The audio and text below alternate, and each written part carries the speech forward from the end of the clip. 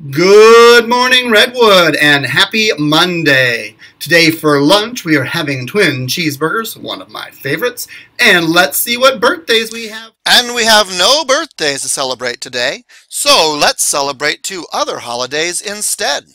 Today is Constitution Day and National Apple Dumpling Day. I'm going to start with Apple Dumpling Day. I cannot find any history on this day or why it's chosen to be September 17th, but in case you're not sure, these are pictures of apple dumplings here. They are a pastry, kind of like a pie, but they've got apples inside of them, and they're baked, and they cover with sugar. You can use them with ice cream, and they make me hungry just thinking about them, and I think they're very yummy.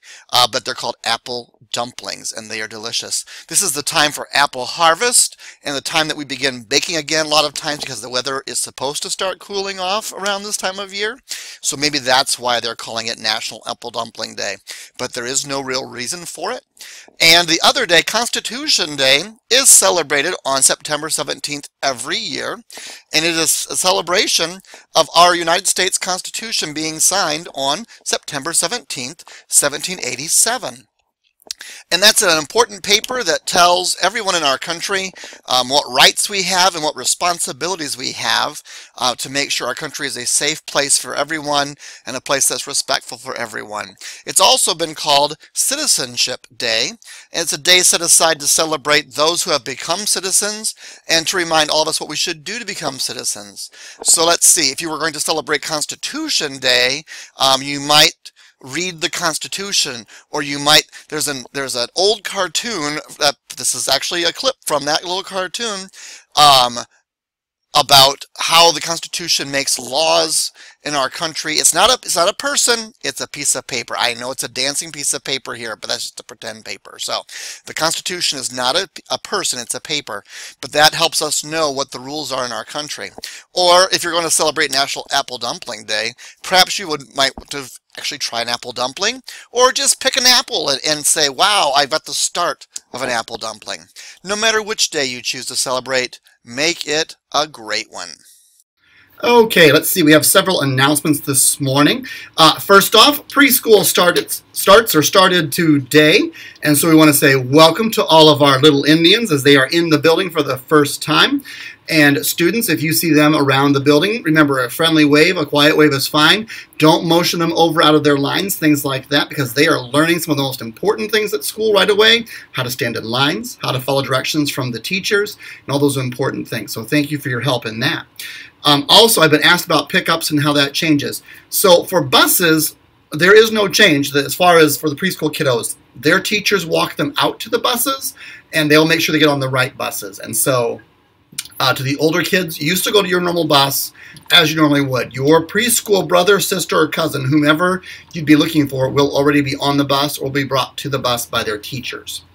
Also, as far as those of you who are picked up car riders, if you are a car rider and you currently go to the gym side, but you have preschool brothers, sisters, or cousins you're getting picked up with, you're going to switch to the K2 side, because it's the preschool teachers have to release their own students. They can't just send them down with somebody else. That's one of the rules the preschool has. That's a rule that they're told. They don't get to make that rule. So to make things simpler for our families, we're going to release students on that side. So if you're a preschool family and you're a car picker-upper, you'd be a K2 picker-upper on that side of the building. If that doesn't make sense, or you've got kids who are confused, shoot me a message, catch me in the hall, and I'll do my best to explain. I'll probably do an email also, teachers, adults, just so you're aware. Let's see here. I thought there was something else I was going to talk to you about. Oh, yeah, dismissal for today. So we are in week 3. So I'm thinking we've got a lot of our system figured out. So 3 through 5, keep rocking it. You're doing a great job. Thank you. I'd say a second grade can release. I'm going to suggest they leave the building at 2:55. So second grade teachers, you can send, we should have buses here by then. If they would not be here, I'd be stopping all the traffic anyway.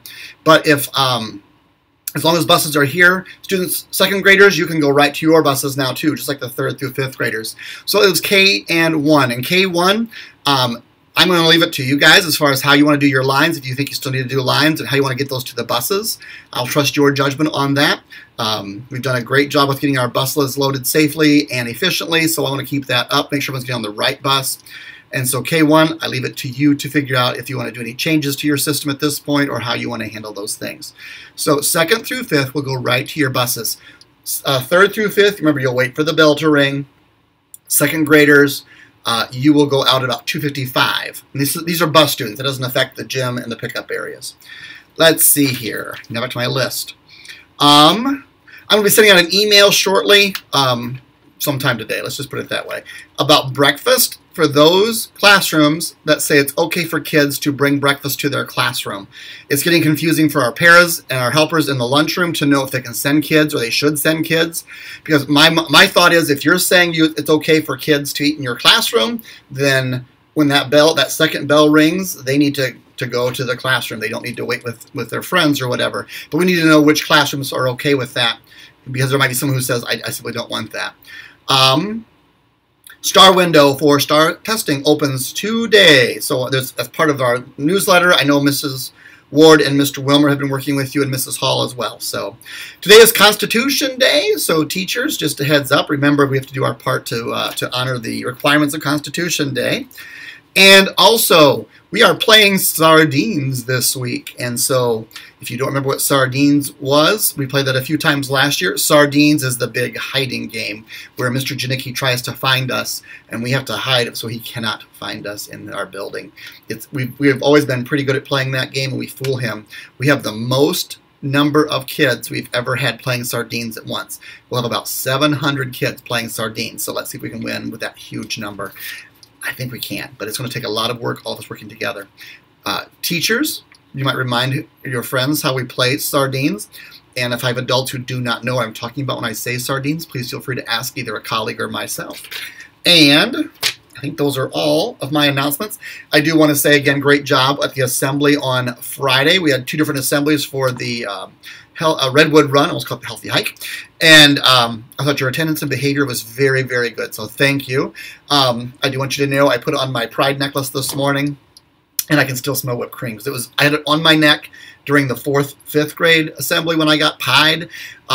Did not have it on when I got pied again, kindergarten through 3rd, but I can still smell the whipped cream in it. So that's not a fun smell on Monday morning. But anyways, hey, it's good, right?